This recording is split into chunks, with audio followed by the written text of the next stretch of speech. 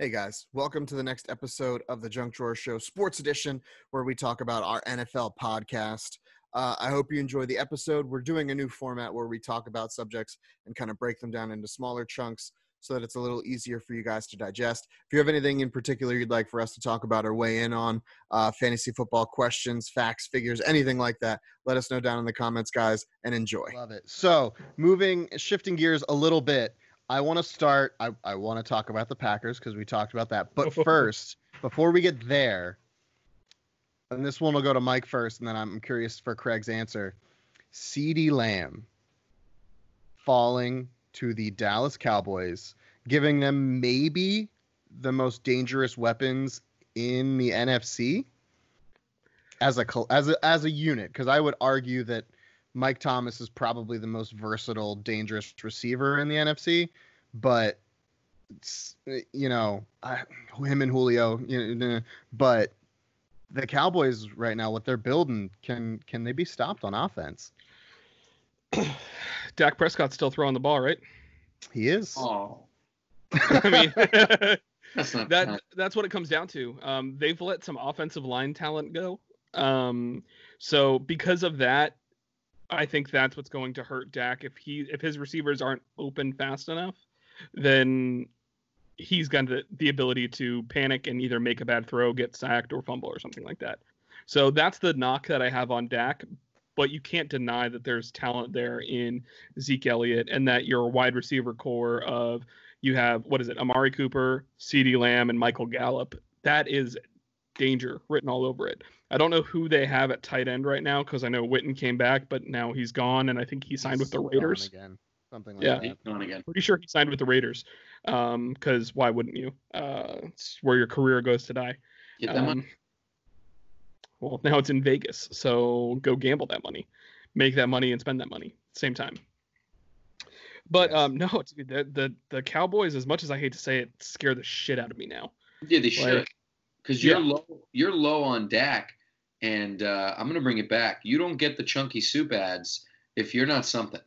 They don't give you that shit for nothing. Go through the tapes, man. Go through the tapes. I don't watch football, but I watch commercials, okay? Chunky soup commercials. Those dudes can ball. Why are you so low on Dak? Yes, he's still young. You're missing that whole thing. You're missing like the growth learning journey of what you might see bring a title to Dallas, their first title since the 90s. Like, I really feel like they're offensively trying to bring back what that 90s team had, which was a flourish of talent on the offensive side. I really think that's what they're building, and snagging Lamb there, who also had kind of a funny viral moment. I think he was the one where his girl tried to grab his phone, but it was his agent, and he grabbed it back. It was a nice moment. Mm-hmm. Oh, did you break your work phones? He's back. Yeah, I wouldn't say that I'm necessarily low on Dak. It's just out of the offense, he's the one that I have the least faith in. Which I don't think that that's necessarily a stretch based on what the talent that they have. Let me tell you why Dak Prescott's going to be a hero. He has jacked up teeth. And when something like that happens to you, you develop a chip on your shoulder, right? And he hasn't gotten them fixed even though he's rich. That tells you something. That tells you every day he looks in the mirror, he hates himself, and it's a motivating factor. I'm scared of guys like that. Those guys are winners. If you ever want to see jacked up teeth back in the day, go look up pictures of Cristiano Ronaldo when he was a teenager. He fixed them. And he made a good choice by doing that because now he's an icon. But Cristiano Ronaldo money is on a different level than Dak Prescott money. Even Dak getting paid is not Ronaldo money. That dude. Nothing is. No. Him and Messi made just obscene amounts of money. Hundreds of millions. They can't. There's nothing in the world that they cannot buy. Yeah, that's right. Other than like Amazon, all of it. They can't do that. Yeah, like companies. Yeah, but nobody could do that. But like the only things they're on their path to being soccer billionaires. Whereas like in all of sports on the player side, I do think this is true. I think Michael Jordan's the only one currently. Tiger was getting there and then fell off, and now LeBron is supposedly next in line to get there. There's guys like Jeter and A-Rod that are trying. but Michael Jordan's worth a net worth in the 2.2 billion range because of his team ownership and the Jordan brand. Like Messi and Ronaldo had this magic mix of like so good at what they do, so marketable, and arguably handsome in their own ways. Definitely different strokes, different folks there. Different kinds of handsome. Yeah. Correct. But so marketable. $100 million a year in earnings for a couple years in a row. That's sick. Yeah. It's gross. So now I do want to talk about Jordan Love. And I want to talk about the Green Bay Packers, because I posed the question in last week when we were talking about the draft. I was like, hey, if you're the Packers and he's there, do you take Jordan Love? And I was firmly told no, both of you, emphatically. Not only did Green Bay take him, they traded up. That's right. Craig, break down for me what the Green Bay Packers are thinking right now. I changed my tune. And you know why? I don't like Aaron Rodgers commercials. I'm going to say it. I think he's not very marketable while he's a fantastic quarterback at that position. And Green Bay did a maybe a little boo-boo by doing that. And unless he was in on it, I will say that if they told him, hey, we're bringing in the guy to be the next you, he's going to sit for 4 years, because that's Aaron had to sit. Like if they had a conversation, which it does not seem like they did, but if they did, great. Otherwise, they're saying, get out of here, old guy.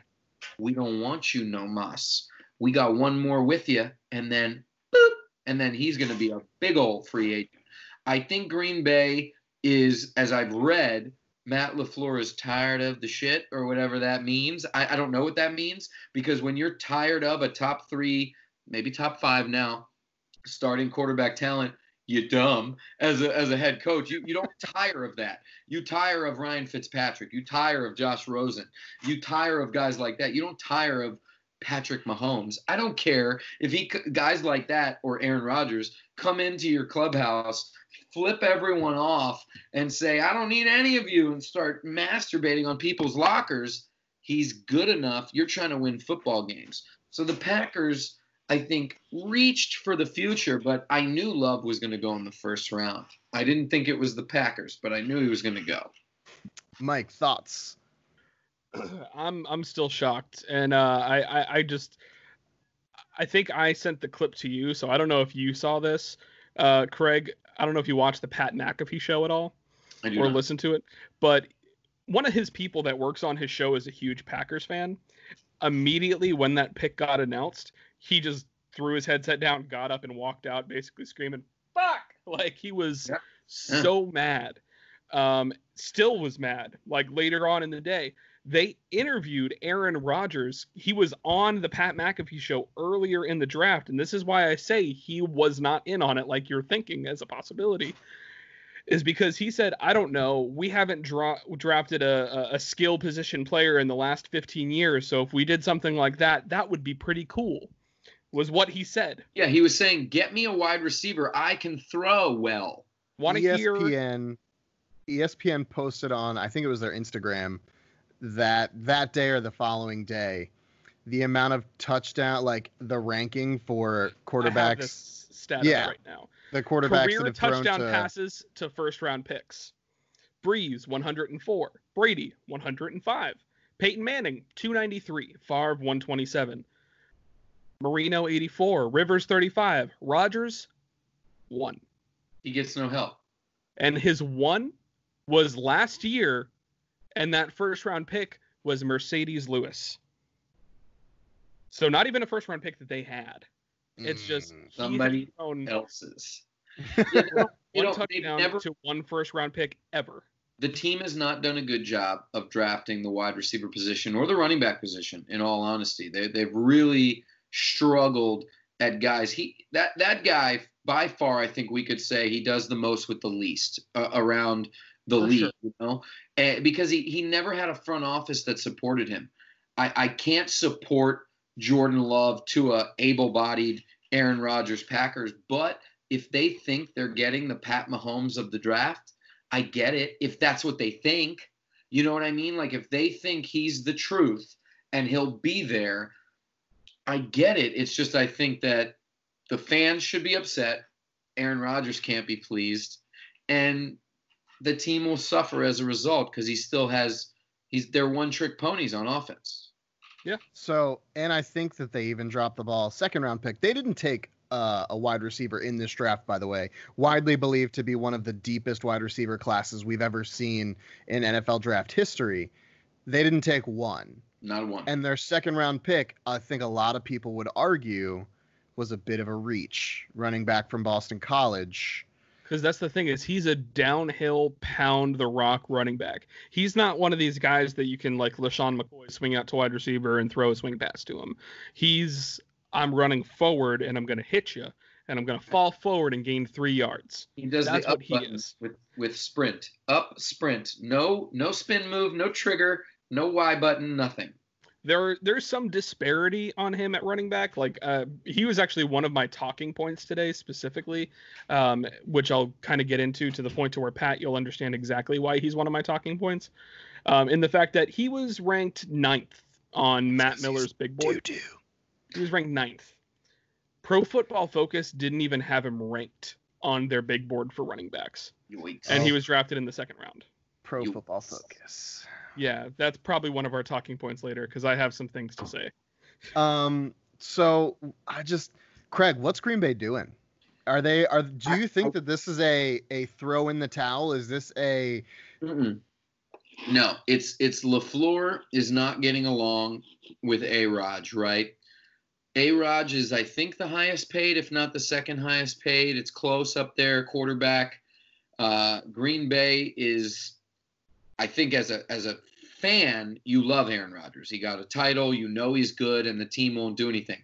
The front office, which is the GM and the head coach, don't want him there. I think they're saying that. I believe that's what they're saying. I think it's going to be an exciting move when he moves to another team. He is not going to finish his career there. No. So I will pose the question to you, Mike. Quick answer. Are you excited for when Aaron Rodgers goes to the Minnesota Vikings? I mean, that is a You think? definite possibility. I think if they void his contract or they release him, or even if they do a tradesy to somebody else, Not their own division. No, I don't think. But they traded Favre to the Jets, and how long did it take him to get to Minnesota? Kirk Cousins' contract is up next year. Kirk is so much worse than Aaron Rodgers. I mean, that's a whole different. They play different sports.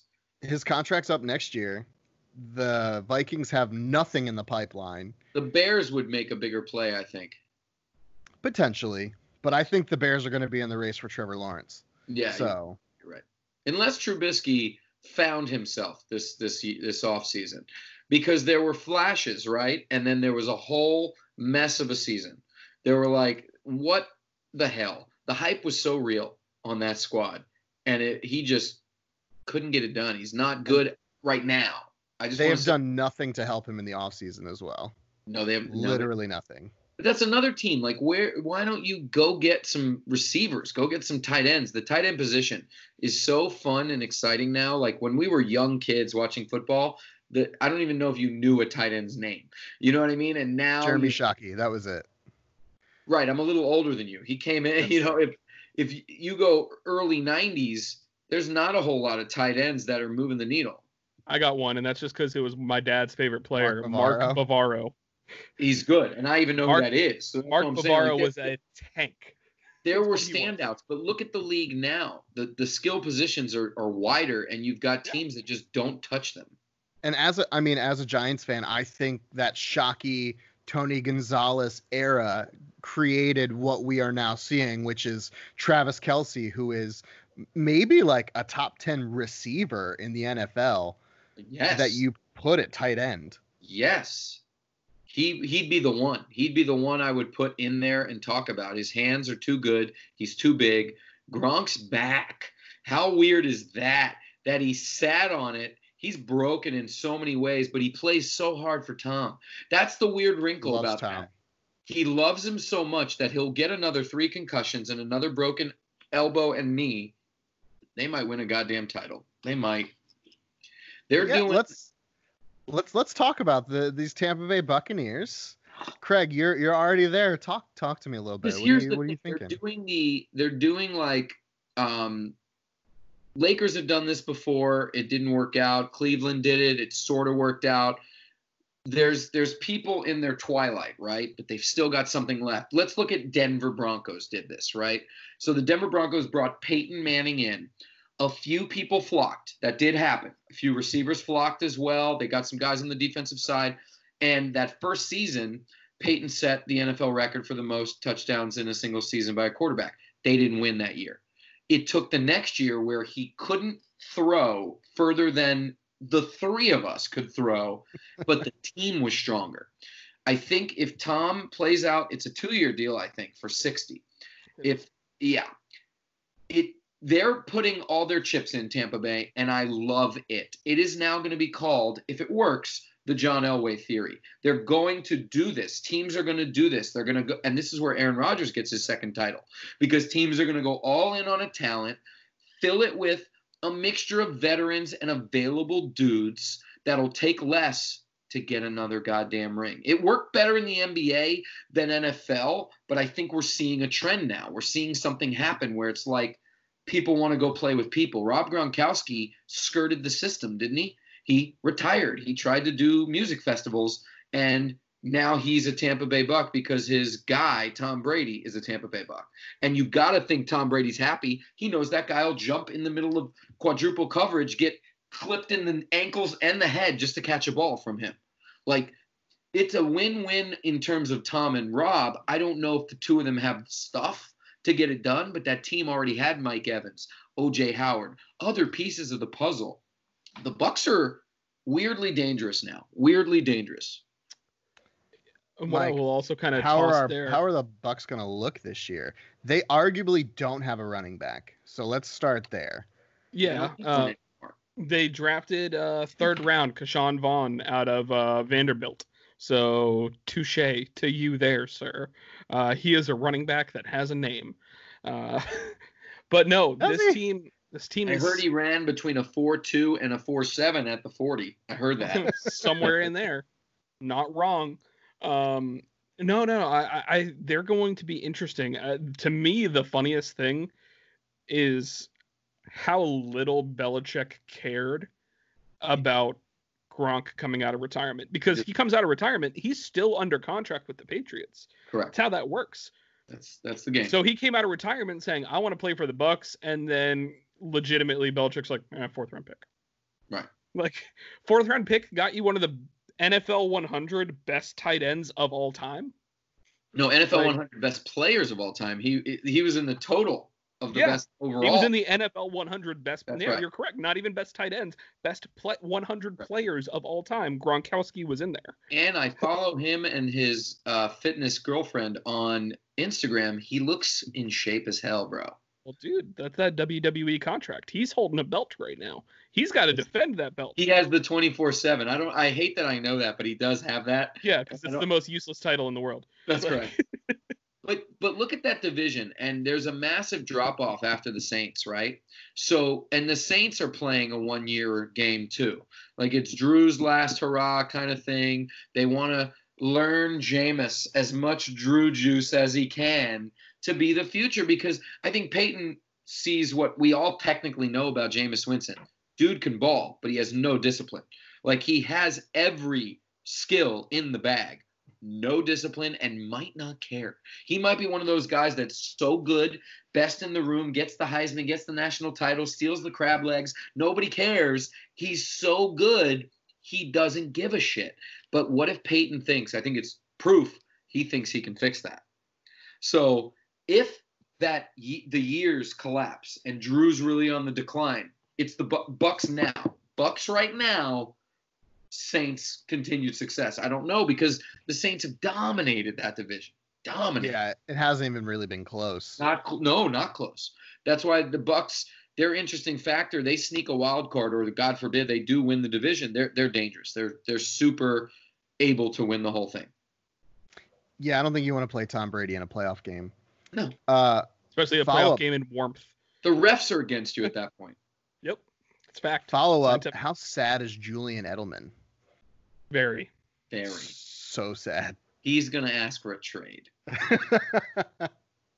You know who else thought that they were on easy street? Sony Michel. He was like, this is going to be great. His life's going to suck. He's going to take serious carries. Sony Michel might have a really good fantasy year on a bad team, like your Barry Sanders, Larry Johnson moments of fantasy, because he is going to get fed the rock from a guy whose name I will mispronounce because there's a T and an H, but it's not a th, I think, in it. Stidham. Stidham. Yeah, whatever. There's an H in there, and it does not appear. I saw it with my eyes, but you're not saying it. You're not saying the H. He's irrelevant. Sony Michel, that's my my crazy prediction, 300 touches next year. 300. Okay. All right. Larry Johnson level usage. Whew, that's a lot of touches. Take him in the first round of your fantasy draft. This is an early, hot pick. Take Sony Michel. If you can grab him, he is getting the rock. I'll take him in the second round. I'm not taking him in the first round.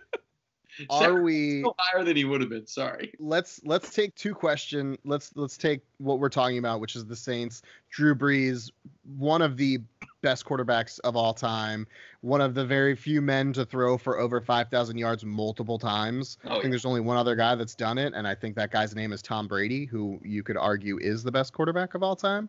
Probably.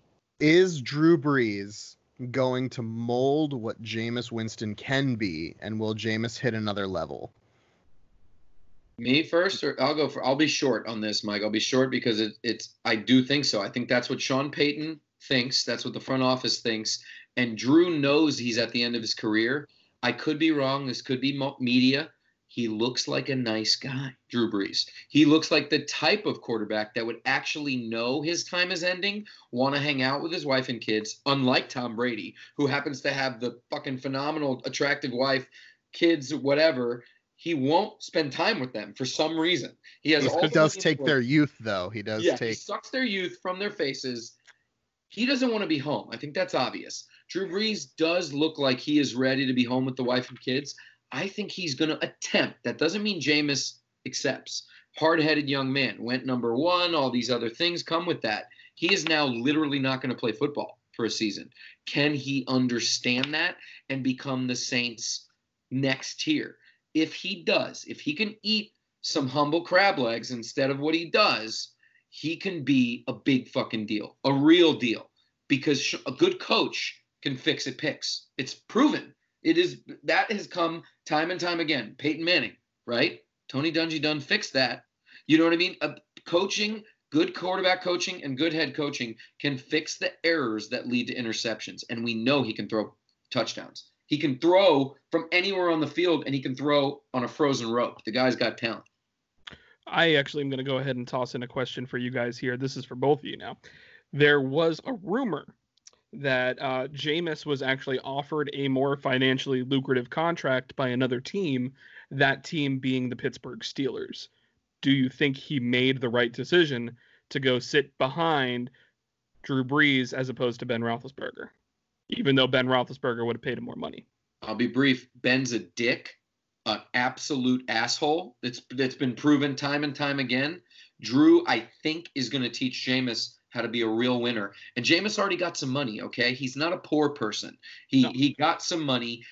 I don't know what the deal is, the current deal. It's a 1 year. I don't know what it is. They're going to pay him 1 year to see if he can buy into the culture of the team. If he does that buy-in, you're going to see a 3 to 4 year guaranteed deal. He's the future of that franchise if he buys in. That's all I'll say. So your question, I'll answer with a question. What weapons are there in Pittsburgh? You got James Conner. You got Juju Smith-Schuster. That's it. Game over. I'm not sold on James Conner. I do Vance not McDonald. believe. I like James Conner. I love his story. I love that he went to Pitt, got drafted by the Steelers, beat cancer. Great story. Amazing guy. Seems real nice. I'm not sold on James Conner. I think last year proved that.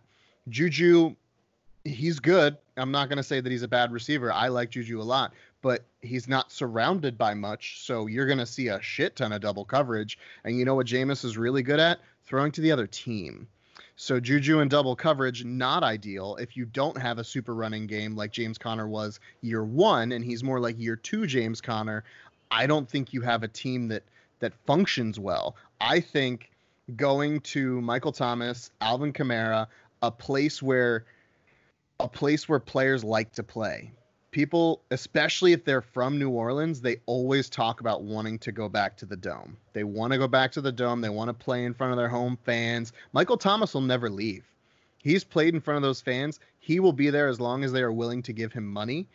And I think So good. career longevity wise, this was the better move.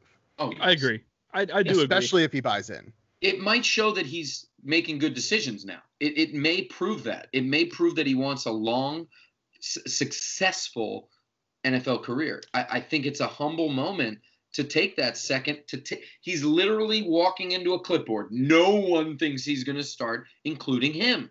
But doesn't that say he might have matured like this much, maybe?